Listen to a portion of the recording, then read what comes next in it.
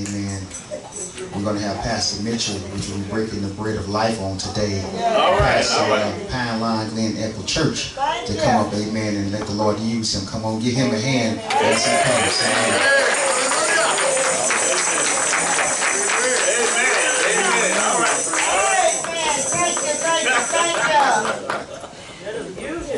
Amen. Amen, amen. The church say amen. Amen. I don't know about y'all this morning, but I'm filled, Doc. That Holy Ghost has showed up, man. Showed out. Amen. Well, I'm concerned we could have gave invitation. Amen. Already. Anybody know it's the anointing? I say, anybody know it's the anointing that breaks the yoke? Oh, hallelujah. Amen. I know what I know. And can't nobody do you like Jesus. Amen. Nobody. Couldn't find nobody that do me like the Lord. All right. Amen. We gonna come and give you a word. Amen. Like I say, I'm already filled. Amen. So it ain't gonna take much. Amen. Holy Ghost has done what it had to do. Amen. In this season. If you didn't get yours, amen, already, shame on you. Amen. Amen. We ask for you to stand, if you will. Let us go into the book of 2 Samuel. All right, all right. 2 Samuel chapter 6. And I will be reading verses 16 through 23. Again, that's 2 Samuel. That's in the Old Testament. Chapter 6, verses 16 through 23.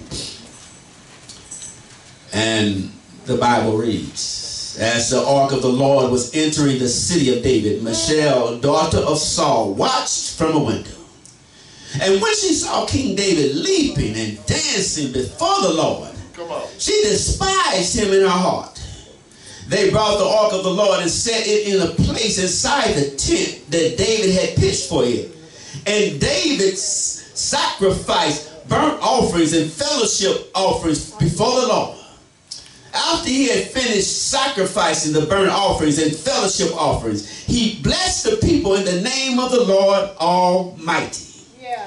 Then he gave a loaf of bread, a cake of dates, and a cake of raisins to each person in the whole crowd of Israelites, both men and women. And all the people went into their home. When David returned home to bless his household, Michal, daughter of Saul, calls out to meet him and said, how the king of Israel has distinguished himself today, going around half naked in a full view of the slave girls, of his servants, of any vulgar fellow would. David said to Michal, it was before the Lord who chose me rather than your father or anyone from your household when he appointed me ruler of the Lord's people Israel. I will celebrate before the Lord. I will become even more undignified than this. And I will be humiliated in my own eyes. But by these slave girls you spoke of, I will be held in honor. And Michal, daughter of Saul, had no children to the day of her death. Amen. As you go to your seats, let us leave with you a theme this morning, protecting your joy. Protecting your joy. I know the Holy Spirit has showed up here today, but amen, you better be playing on too. As soon as you leave out this door, the devil gonna get busy. Amen. He wants to take your joy. I'm just trying to tell you, amen, we need to be aware of the joy stealers. All right now. Better say that. Yeah, there are people trying to steal your joy. Oh, yeah. Have you ever felt like someone or something has stolen your joy? All right now. Yeah, you know the see. You buy a new home and somebody tell you that you bought it in a bad neighborhood. Come on. You get a new job, somebody tell you, man, well, they don't really pay enough. You plan a family picnic and it rained all that weekend. But I just come here this morning to let you know, don't let negative people or events have power over your life. All right. What I'm trying to say here is that you need to protect your joy. All right. All right. All right. Because the joy of the Lord It's our strength. is our strength. And it don't matter on your situation or your circumstances. God is still good all the time. And all the time, God is good. Yes, he is. Yes, he is. Protect your joy by limiting people who disturb your peace. Yeah, some folks you just got to put a restriction on. Come on, somebody. Amen. Avoid people who constantly rub you the wrong way. Hallelujah now. Surround yourself with godly folks, positive people who encourage you, who motivate you. All right. All right. Remember, you are in control, you are in control of your own happiness. All right now. No one has the power to steal your joy. That's right. Not unless you just give it to them. All right now. All right. Now the ark, just give you a little background, was a box, a wooden box that held sacred items representing Israel's history and their relationship with God. Come on. The Bible said that the Philistines had captured the ark, which represented the presence of God, represented the presence of God to the Israelites. And the Philistines, who had captured every region that they held the ark of God, God cursed, and folks were dying everywhere. So the Philistines got together and decided that we need to get rid of this ark and return it back to the Israelites. Yeah. So the Bible says later, after they had made an agreement with the Israelites, we find David retrieves the ark from Abinadab's house. And David and the Israelites transport the ark to Jerusalem. But the Bible says, but on the way, an oxen stumbled, if you will. All right. And Uzzah reached out now to stabilize the ark, to stop it from falling. And the Bible says that the wrath of God struck him dead because he touched the ark. That's right. That's right. Now the Leviticus law said that only the priest could handle and transport the ark. That's right. And David was fully aware of the law. But in his enthusiasm, he disobeyed the law. That's right. Let there be a nugget here that you can't do anything you want to do All right now. All right. and still serve the God. All right. Yeah, whether you had good intentions or not. Amen. So we find here that a good man called Uzzah died for David's disobedience. David, fearing God's wrath, left the ark in the house of Obed-Edom. David later on of the blessing that Obed-Edom's house is receiving because of the blessings of the ark. David then decides that he will again try to return the ark back to Jerusalem. This time, David is using proper protocol. This time, David is using the proper reverence to the Lord Almighty. And as David enters the city, David is dancing and David is leaping before the Lord with joy. And the scripture says, as the ark of the Lord was entering the city of David, Michelle, daughter of Saul, watched from a window. And when she saw King David leaping and dancing before the Lord, she despised him in her heart. Now understand that Michelle was the first wife, but here she is called the daughter of Saul. You might wonder why. Well, probably this indicated stated that she had the same attitude as her daddy. Now remember, Saul was unfaithful. He wasn't really loyal and trustworthy to the Lord. He's like some of us sometimes. We got our good days and our bad days. But I heard somebody say that 99 and a half just won't do. You either all in or you all out. Come on, somebody. Amen. She sees David's dancing and leaping as disrespectful. In fact, she's disgusted at David's action, and the Bible said that she despises the other word, hates him.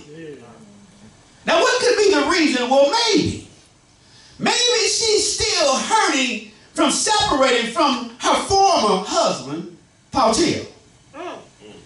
Remember that in the past, David was fleeing from Saul's persecution. And during that time of persecution, Saul decided to give Michelle, who was David's wife at the time, to this fellow called Paltiel. But when David came back into power, one of David's first commands was that he wanted the return of his wife. Come on now. And I found it funny, the Bible said that Paltiel, the former lover, was following Michelle as she went back to David crying after she had left the marriage bed. And we might ask, well, why did David and Michelle receive God's presence in the city so differently? Why was David overjoyed, and why was Michelle so bitter about the blessing of the Lord coming into Jerusalem? Maybe it was because they came from two different sides of the mountain. All right. Yeah, anybody know about the two different sides of the mountain? Yeah, Michelle, now she was born the daughter of a king. She was born into royal society. Yeah, she was born, as we say, she had a silver spoon in her mouth. All right. And in Michelle's word, her family made the rules. Oh, yeah. They didn't have to follow. Come on, somebody. In contrast, now there was David, who came on from the other side of the mountain. Anybody know about the other side of the mountain? All right, yeah. He was born the son of a sheep herder. Yeah. His family were people of the land, farming and agriculture. In David's world, his family followed the rules. All right. They didn't make them. Yes. What I'm trying to say, on one side of the mountain was champagne wishes and caviar dreams. Oh, all right now. But on the other side of the mountain was nothing but heartaches and shattered dreams. That's right. And I believe that you learn to love God more when you done went through some struggles. Come on, somebody. And God promoted David from a lowly shepherd to a great king. What I'm saying is, it's a different type of joy. Yeah, yes it is. When God has brought you from the tail to the head. Come on, somebody. Oh yeah, it's a different type of joy when you came from the bottom up to the top. It's a higher level of joy. When God makes your enemies your footstool. Yeah, it's a greater joy, I'm telling you. Coming from eating crumbs to feasting at the banquet. Come on, somebody. I understand this rule that the greater the sacrifice, the greater the joy. All right. So they brought the ark of the Lord and set it in a place the Bible said that David had prepared a place for it. Amen. And while it was there, the Bible said that David burnt offerings and gave fellowship offerings for the Lord. And you might ask the question, some of you theologians out there, why could David, who wasn't a Levite, sacrifice burnt offerings? Okay, now. Understand, he already been in trouble. Only a priest could place the sacrifices on the altar. But the Bible said that anyone who was ceremoniously clean could assist the priest. So David probably offered these sacrifices to God, aided by the priest. After all, after God's wrath on us, I'm sure that David didn't want to go back Saul again. Come on, somebody. Amen. So, and after he had finished sacrificing the burnt offerings, after he had got through with the fellowship offerings, the Bible said he blessed the people in the name of the Lord Almighty. Understanding that it's very important that we have good, godly leaders in this world. I'm talking about leaders that know and love the Lord. Leaders who show compassion and justice to God's people. Leaders that pray and put God first above any and all decisions.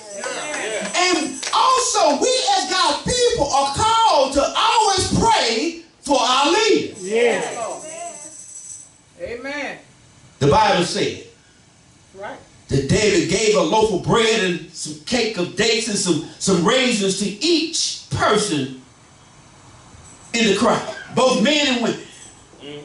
And they went home. But see, I want you to understand the sequence, the importance, the sequence of events here. First, the Bible said that David prayed. I said David prayed for all the people. And then secondly, David acted as a blessing by giving all the people food. Understand and prove this, that God blesses us so that we can be a blessing to somebody else. And when David returned home Come on, talk about to bless his household, the Bible said that his wife, the daughter of Saul, came to meet him. Yes, Lord. And said, how proud, how distinguished did the king of Israel look today? Going all around half naked in front of those slave girls. Like somebody ignorant, like somebody bolder. David desired the same blessings now that he had witnessed in Obed-Edom's house. But Michelle's attitude block the blessings. I'll come and tell you, sometimes our attitude, the way we go about life, can block our blessings. I heard the sister say, one thing to pray to God and ask God for what you want, but then you're walking around like God ain't going to give it to you. You'll block your blessing. When you pray to God, believe that you shall receive it. Walk around like you already got the victory. I receive it, Lord. Thank you, Jesus. Amen. She accused David of dancing and leaping like somebody crazy. But I come to tell you, David's actions were for the Lord. His delight was in the Lord. It had no difference about who was watching him. She said he was half naked, and you know the world would run with that thing, but when we say he was half naked, at that time he just took off the royal vegetables that he had. Amen. He just took them on out. Because he wanted to rejoice. Amen. He wanted to get down with everyday folk. Amen. Understand, no matter what your position in life, don't you know we're all in this thing together? And when God comes, he don't look for no person or suspected person. He's coming for a church without spot or blemish. No matter where you Pentecostal, amen. Amen. Southern Baptist, no matter. God is coming for one church. That's right. Amen. So he pulled off his vegetables, amen, so he could worship and sit down with everyday folk. That's right. And I look at it and I said, now I don't blame him, because ain't no party like a Holy Ghost party. Because a Holy Ghost party just don't stop. Come on now. Amen. Lord, thank you, Jesus. Poor Michelle with her bougie self. She didn't like his form of worship. All right now. She preferred to be dignified. She preferred a lot of reverence in her worship. Okay. Well. And today we would call her, she was part of the frozen chosen. You know them folks, they so holy that they ain't no earthly good. All right now. You remember, Come on now. back in the day, some folks used to like you. Well, yeah. Amen. They come around, you can usually have a smile, make them laugh sometime. Amen. Have a good joke. Yeah. Now, they liked you before you got saved. Yeah. A lot of us, we got saved, and all of a sudden now we trying to judge everybody. All right now. You can't do this and you can't do that. All right. You can't wear this and you can't wear that. I just come to ask you, where is your joy? I don't know about you. When I first got saved, and they told me I came on down on the morning bench, amen, and I accepted the Lord. I don't know about you. I wasn't in no deep worship, but I did have joy. I had exceeding joy. All right. Don't let nobody steal your joy. Protect your joy. Some of us through ism and schism, we didn't let the devil steal our days. Yeah. We didn't got all caught up into church meetings, church politics. But I come to tell you, don't let the devil steal your joy. God is a good God. All the time. Oh, yeah. I just come to tell you this morning, if you don't get it, it's all right, saints, to clap your hands again.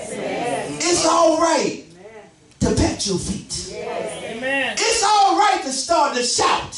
It's all right to have a Holy Ghost dance. If we got any leapers in it, it's all right to leap for joy. Yes, it is. Don't lose your joy. Amen. Don't let them church devils take your joy. Don't let church traditions stop your joy. Don't let anybody's opinion stop your joy. All right. Yeah. Why? Because they don't know your story. I said they don't know your story. They don't know where God brought you from. They don't know how far God has to reach down to bring you up.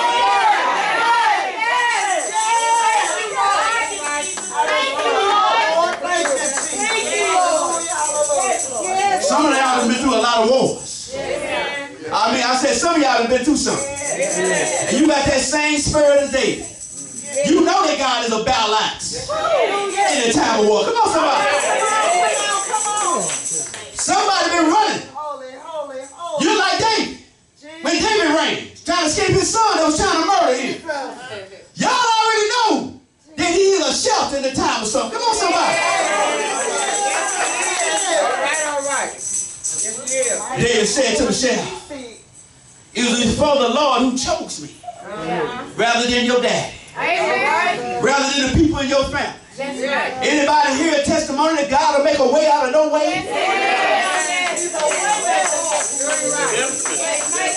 I just come to tell you this morning, don't protect your joy. I come to tell you this morning that you've been given a divine privilege by God Almighty Himself, that you gave a privilege that you can praise Him. That's right. You have the privilege to praise Him.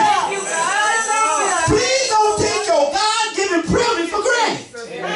You have the right to praise God.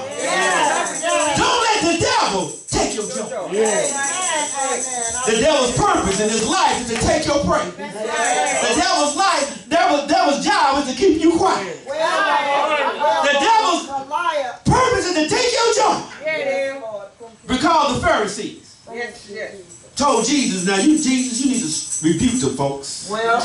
Stop them disciples and all these other folks from praising you. And you remember what he said in Luke chapter 19 verse 40? Come on. He said, now I'll tell you, talking to the Pharisees. He said, now if they be silent. He said, don't you know that the very rocks, come on somebody, the very rocks don't give me the praise? Don't let the devil take your praise. And I got a word for some of you educated folk. Yeah. Some folks call them educated fools. I was coming to tell you that even if the rocks know to give God the praise, if they know that He's the Lord of Lords and King of Kings, what is that saying about you? David said, I will become even more indignant. I even more a fool. Before anybody that mean that God, my God, is glorified. I come this morning, what are you willing to do for the Lord? How much praise are you willing to give? In your praise, are you looking to see who's watching? If everybody around there, they ain't not dancing enough for you, I will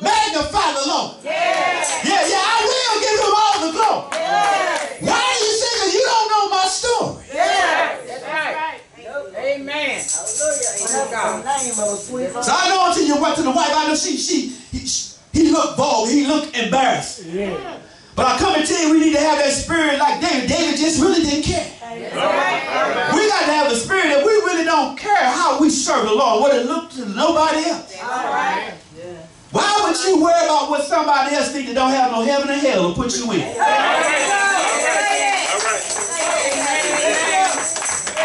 David said he only cared about what the Lord thought. Yeah. All right now.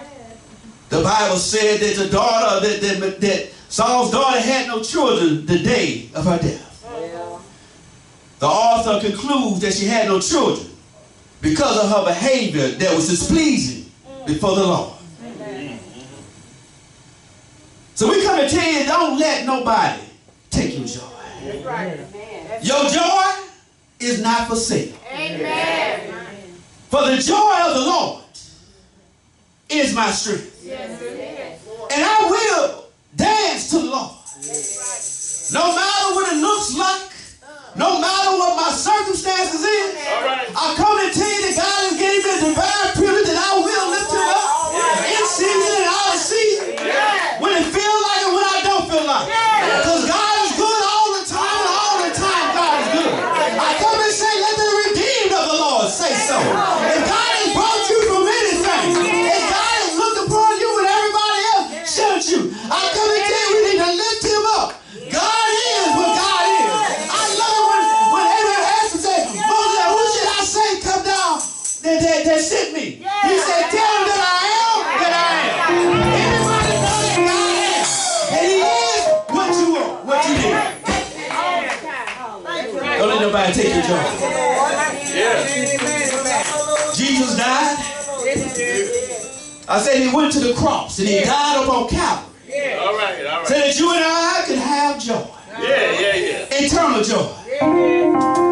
Everlasting joy. For the Bible said that he who had no sins died for the sins of the world. They hung him on an old rugged cross. Put a crown of thorns on my Jesus' head.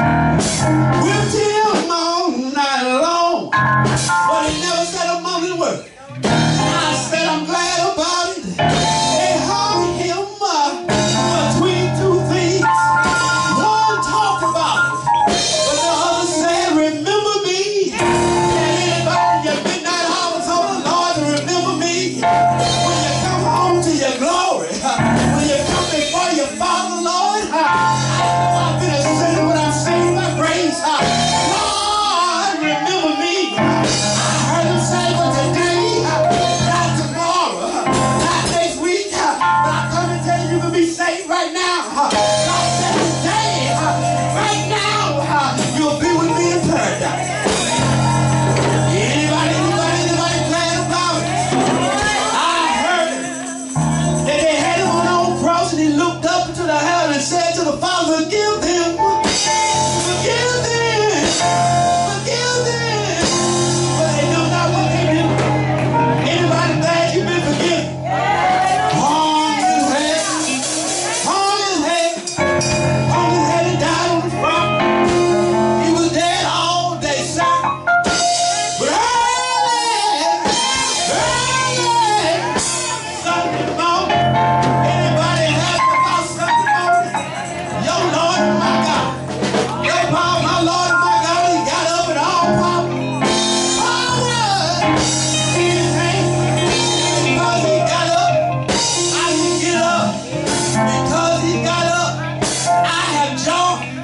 Unspeakable joy. Eternal joy. I just come to tell you, ain't no devil in hell. Take your joy. Ain't no church member. Take your joy. Ain't no circumstance. Take your joy. But the joy that I have, the world didn't give to me. Anybody got joy? Anybody got joy? Hallelujah. We just thank God for what he's doing here at New Good Hope, amen, in Pine Line and Echo Baptist Church, amen. Joy that you have today. Amen. You just may be determined. Amen. You don't let nobody take your joy. Amen. The devil might have be rolling around like a roaring lion, but he has no power over the children of God. Amen. Claim the victory. Amen. I say claim the victory. Amen. Thank you, God. Yeah. Yes, wow. Yeah. Good God. Amen. Did you all get the word?